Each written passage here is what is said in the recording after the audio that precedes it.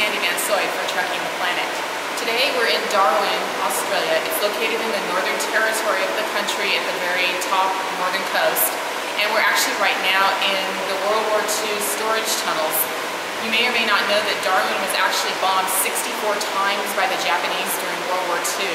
These storage tunnels were built in response to some of the damage they incurred to keep fuel here so that the Japanese couldn't get it when they bombed.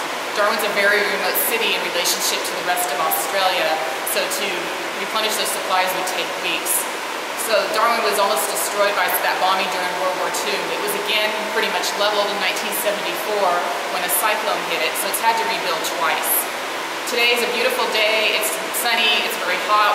We're in the tropics, of course, very sticky, but we're enjoying our time here. After we leave here, we're going to go walk around the city and see some other sights, and then we'll check back with you later. Thanks.